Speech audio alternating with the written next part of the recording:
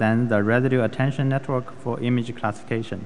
My name is Chen, a researcher from SenseTime, and this work are done by researchers and students from SenseTime, CUHK, BUPT, and Tsinghua University. The Residual Attention Network applies the popular attention idea to very deep feed-forward networks successfully. It improves the parameter efficiency and performance comparing to state-of-art networks such as ResNet, ResNext, and Inception ResNet in image classification tasks. Our Residual Attention Network generates attention-aware features by applying soft attention masks across different layers. And one of the key observations is that different layers require different types of attention, similar to the mixed nature of human attention. Like in this example, in bottom layers, low-level color mask pays attention to non-blue colors, while in top layers, high-level instance mask pays attention to the instance of balloons. Our Residual Attention Network is built by stacking attention modules. Each attention module is composed of trunk branch and soft mask branch. The trunk branch performs feature processing and can be any state-of-the-art network structure. The mask branch uses bottom-up, top-down structure to learn same-size mask. The mask softly weights output features of corresponding trunk branch. The attention mask not only serves as feature selector during forward inference, but also a gradient updater during backpropagation. And this property makes the attention module robust to noisy labels. However, naive stacking attention modules will lead to obvious attention drop, a performance drop. Direct dot production with masks range from 0–1 repeatedly will degrade the value of the feature in very deep structure.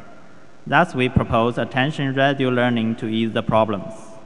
The output of each attention module is the sum of attention mask weighted features and the original ones.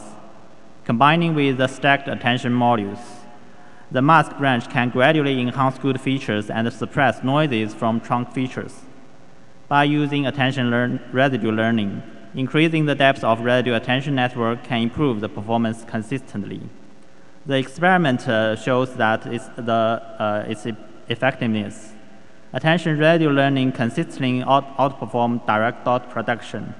When applied, the performance improves with depth going deeper, while direct dot production suffers from obvious degradation. Our mask branch contains fast bottom-up feed-forward sweep and top-down feedback steps. In bottom-up structure, max pooling are performed several times to increase the receptive field rapidly after a small number of radio units. After reaching the lowest resolution, the global information is then expanded by a symmetrical top-down architecture to guide the trunk features in each position. We have conducted experiments comparing with local convolution without any downsampling. The bottom-up, top-down structure outperforms local convolution by a large margin. Attention 56 network achieves better performance with only half parameters and half flops compared with ResNet 152. So the parameter efficiency increased a lot. Our residual attention learning can incorporate with any state-of-the-art network structure and increase most units' performance and parameter efficiency. You can see that for ResNet we can, and Inception we can also, by stacking attention modules repeatedly, our model can also achieve the state-of-the-art result in ImageNet classification.